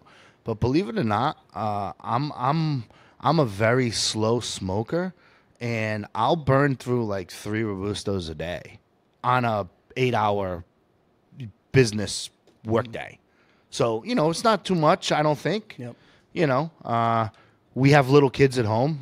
We have a 6-year-old in September and a 3-year-old who just turned 3. So, I don't really smoke at night until after bedtime, but I'm still in the mix with kids as far as them being so little. So to go outside on the deck at 8:30 and stay up for another 2 hours, I'm good. I'll just have a couple drinks and go to bed at like 10. Truth. You know what I mean? 100%. Because so I'm not. I didn't get like my nightlife back yet.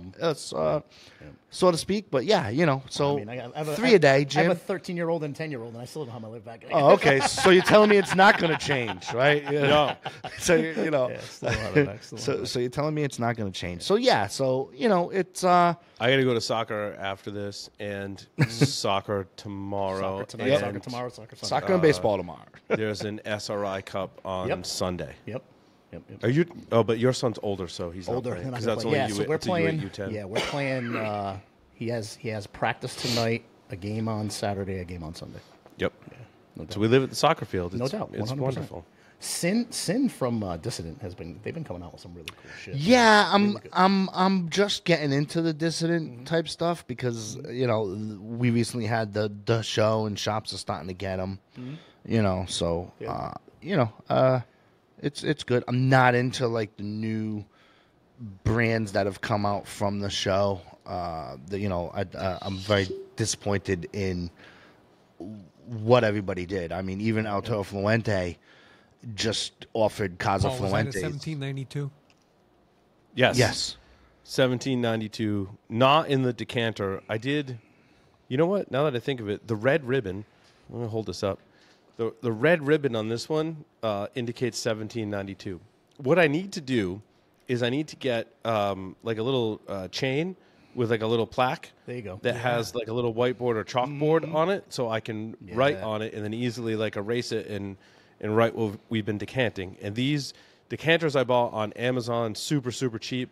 They're not expensive at all because, again, I was I'm going to be knocking them around on set. And the staves are super cheap too. And I tend to reuse the staves for quite some time. Until I'll use them until if I can notice a difference, then it's time to swap it out, right? Yep. So that's been my strategy with bourbon. What's interesting is a word of caution that I haven't talked about yet on the show is one of my decanters must have been a wine decanter. I think it was a Waterford Crystal. It is a Waterford Crystal wine decanter. And it was my grandmother's. And I put a stave in it. And it fit when I first took it out of the package and put it in the decanter. But as all of us know, physics, when wood gets wet, it expands. And the stave is sitting literally in a liquid, and now it won't come out. And again, this is a family heirloom, so how I retrieve that from there, like, You have to be careful. if it was in one of these cheap decanters, I would be a little more heavy-handed as to how I would get it out. Now I'm like, I don't know what I'm gonna do. You can't really take a torch to it, like I guess you could, but You could. I don't want to damage the decanter. Right. It's a Waterford Crystal decanter. Those are like expensive, right? And it was not even that; it was a family heirloom. So, yeah, so be careful when these staves that I'm ordering come from Amazon, and I've actually been super happy with them, and I can tell you which ones they are actually. I think I got to search for whiskey because I think the description doesn't. They call them 4-pack barrel aged in a bottle oak infusion spiral barrel aged whiskey rum wine. Wow, that's like an AliExpress title right there. Wow. It is called the Oak Infusion Spiral Store. Is the manufacturer. On the package it says barrel aged in a bottle. You know what? For our live stream, I may just start putting links in the live stream to encourage people to tune into the live stream. So if you tune into the live stream, you get my links. That's what I did. Of cool stuff, right? Links in there too. So it is for a 4-pack, $16.95 for 4 of these. Nice. And they work really, really well. And I find these don't get stuck. These have a diameter that will go in most decanters. I haven't gotten any of these stuck. The one that's stuck is obviously a larger diameter and got stuck in the decanter. So I'm digging it, man. Like I want to get to the infinity barrel, Jim, that you have, but short of that, what I've been doing, I find works really, really well. Because, every time we do a podcast here, we drink whiskey. And so if I start buying expensive whiskey, our operating cost goes up significantly. So I have to find ways to manage our operating budget as, again, we just took over this studio on May 1st. Right. And haven't even, other than my quick announcement at the top of this show, we haven't announced even the name Hacker Syndicate up until this point. Wow. Because we just took it over. Yeah. So that you can see is the same Security Weekly studio that we're making minor improvements on this studio side. We're looking for more sponsors for Stogie Geeks. Jim, if you want to send me Threat Hunter AI things, we'll I'd get love them. to. Yeah, we'll put them here on set. So, stickers, whatever, shirts, wearing the show, whatever. So the benefit of the studio is you can get some branding as well. And again, we're working on, we got the telephone receptacle we're going to be putting in. Awesome. And we're working on the lighting too. Because we inherited a lot of this lighting. So I'm still trying to get it set. But things have been, it's a whole new journey. It's a whole new journey. Love it. Which is awesome. I'll tell you, the last third of this Cypher 3311, outstanding. Outstanding. You get So how's pepper. that? So, Jim, you're smoking the Davidoff Signature Perfecto, right? Anniversario I moved Perfecto. on. I'm on the Ocean Breeze. Okay. What was the Ocean Breeze? Fill me in on that. Lampert Ocean Breeze. Yep. Yes. So Lampert's a line I should check out then. Yes. You should check out Lampert. Okay. I think I have one more of those Ocean Breeze in my humidor. But, my usual, my go-to every day is a Davidoff Nicaragua box press. Yes, love that cigar. That for me, that's just Love one that. of those constants, right? Yep. And then lately, I've also been throwing in Plasencia Fuego, Oh yeah. Yep. Robusto size. Yep. And then occasionally a Drew Estate. I'm not as varied as you guys are. I probably smoke 3 per day, but I'm pretty narrow. My collection is, I may have 1,000 cigars, which sounds like a lot, but it really isn't. No. Right? Agreed. And it's pretty narrow, and so that's why I like to go to the lounge, because at the lounge we have a lot more there. yeah, and you can sample. And I can sample, and it's also beneficial that I part own the lounge now, That's awesome. and so get to sample a lot of a wide variety of things. Clearly not as much as Joe though.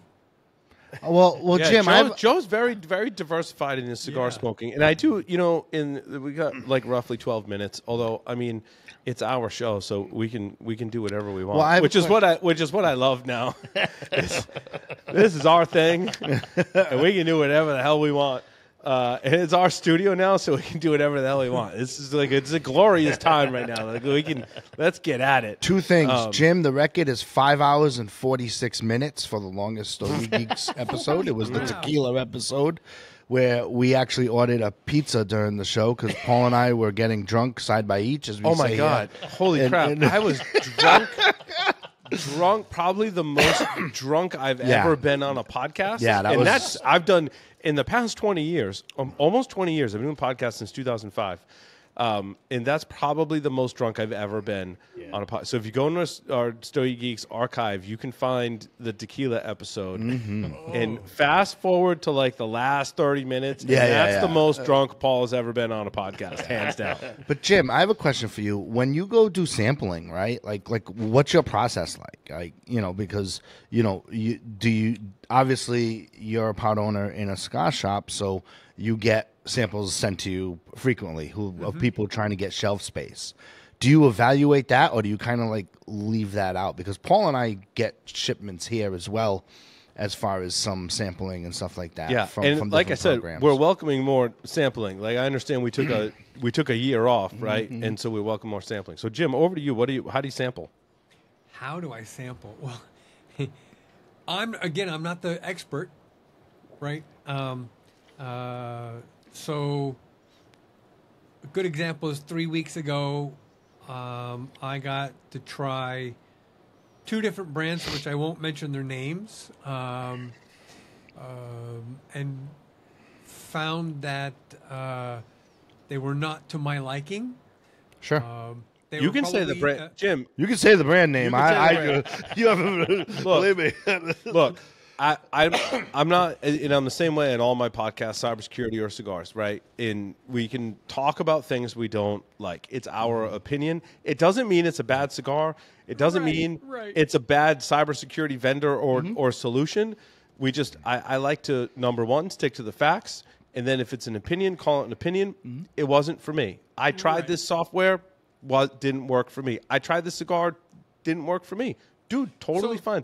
And our listeners like that. They want to know our opinions, Jim. I tend to look for lighter cigars because I tend to smoke more in the morning than I do in the evening. And so I'm looking for something that is not so heavy. And I also really enjoy, like the Davidoff Perfectos, the shorts.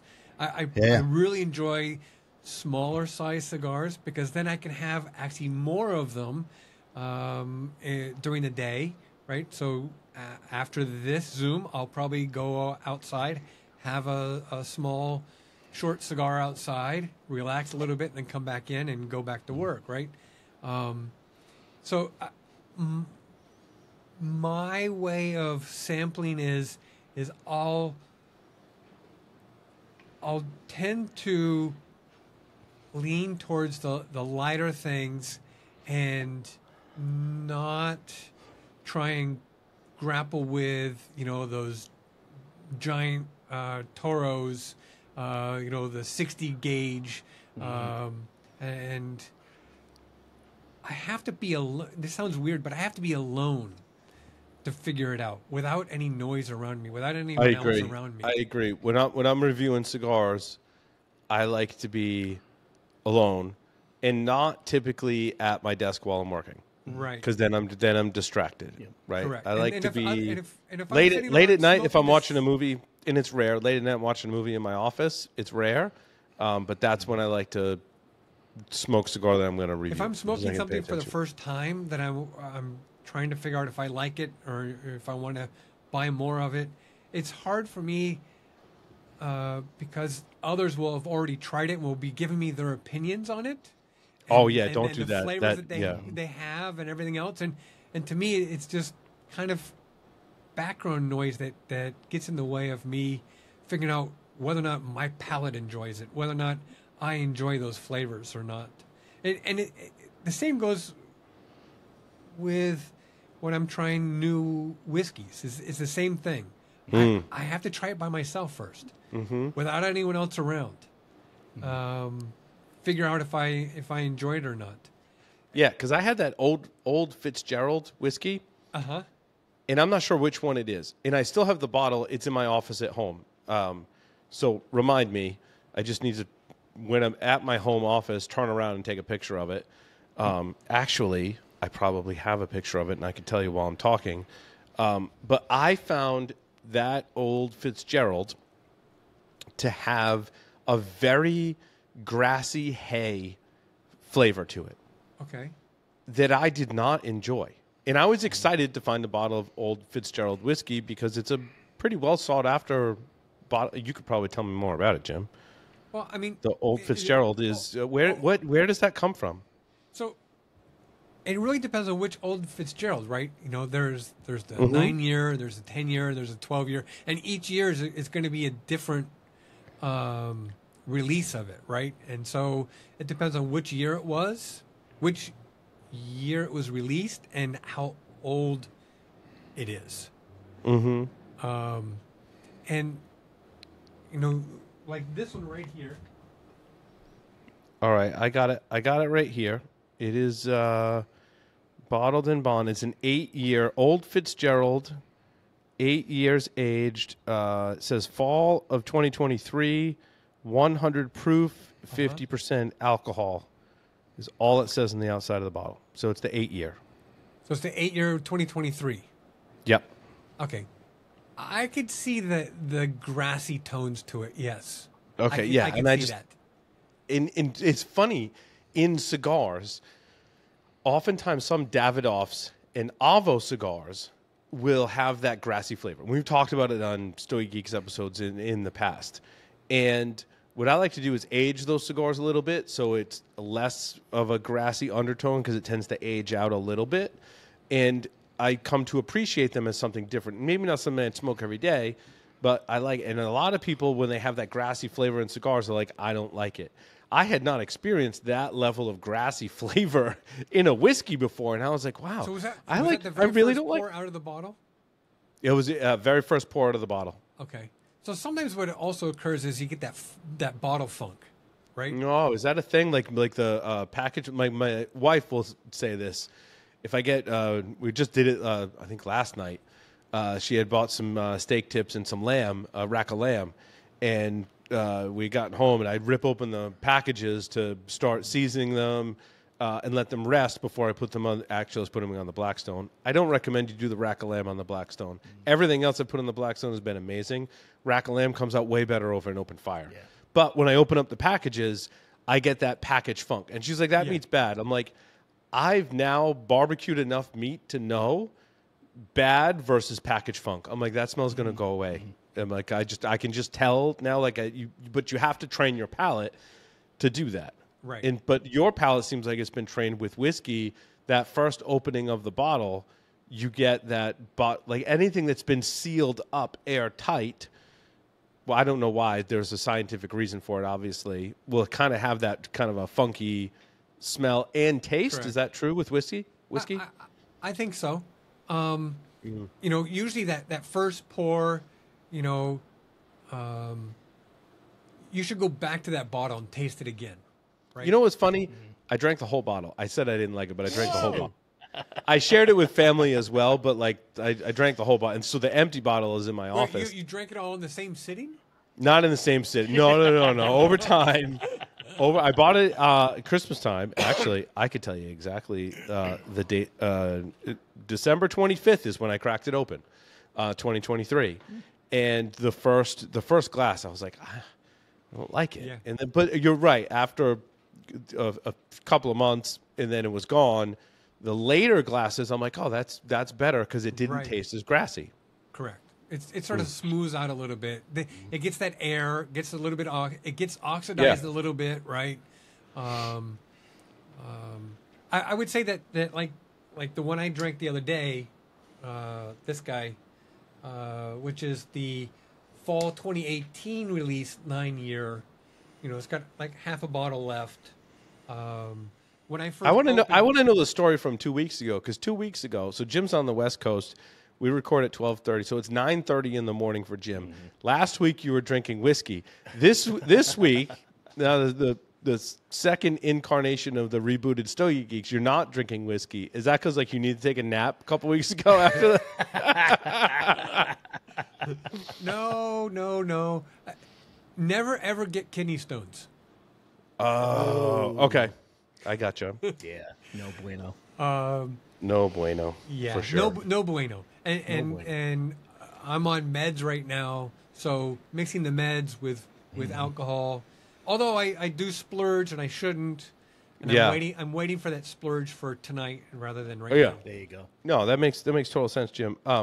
Where I wanted to segue as we close out the show, and I want to table this for next time, but I think it's a really cool thing to leave our listeners and you all collectively with, is that I explained some of what's been happening with the studio, right? So we basically now have 1,000 square feet, and we've got a lot of stuff in here. One of the things that we have is a humidor that I bought from the cigar lounge next door years ago.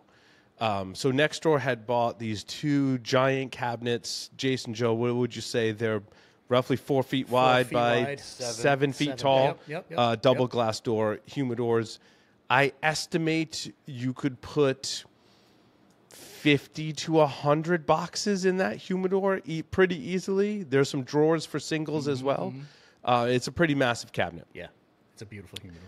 Thank you. And so it's so travel. You're saying we have to fill it. Yes. Yeah, but so I'm just trying to give the background of the humidor, right? Because it came from the cigar lounge next door, and then there's a unit between this unit and the cigar lounge. It was there, and then it was in here in this unit, and then it was back over here, and then this weekend we moved it back over here, where it's just like adjacent on set. Yep.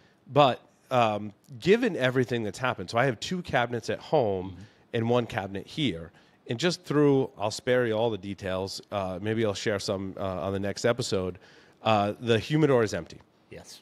And because we smoked a lot of cigars on it, and then I consolidated when we took a break for Stogie Geeks and the whole thing.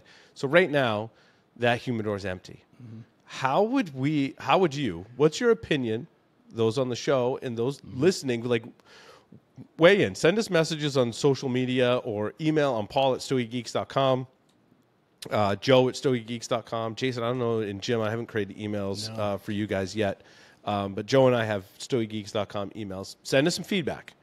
How would you fill a humidor that's empty, that holds, I think my estimation is that you need at least 50 boxes to get it going. Because if you just put a couple of boxes in a giant cabinet like that, it's not going to hold the humidity very well. Like, you need a good 25 to 50 boxes just to kind of hold the humidity. So before I do that, I've also got to wipe down the entire inside because it's been sitting empty in the humidity. I have to reseason it, which means I got to wipe down the entire cabinet with a sponge with distilled water, right? And that's about a gallon of distilled water, really just to season it and get it going again, let it sit, then put the cigars in it, then probably another gallon of water to recharge the beads, which I got to probably buy some more beads for it.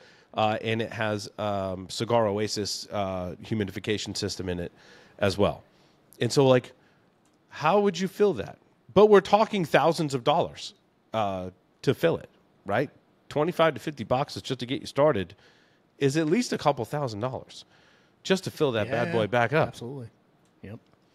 So maybe we're accepting donations. I was going to say, I was waiting for you to finish. You want to start a GoFundMe? It sounds like a GoFundMe moment. We need a GoFundMe moment, and then, maybe it's if you come down to the studio, you get to pick some cigars out of it and smoke it with us, kind of thing, and make it like a social thing. Yeah. If you're at GoFundMe, and then you visit the studio, which I would love to bring back visitors into the studio again. 100%.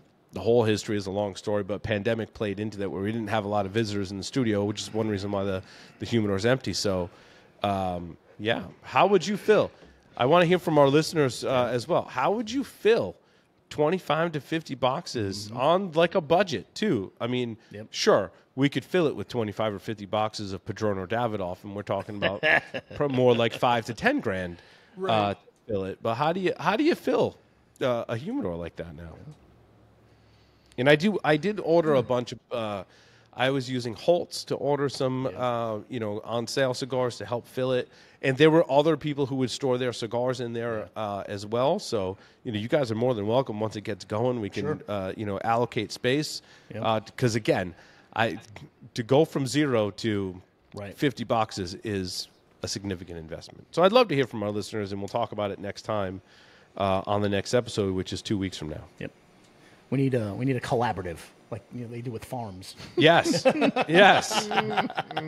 It's a big humidor, dude. It is a big humidor.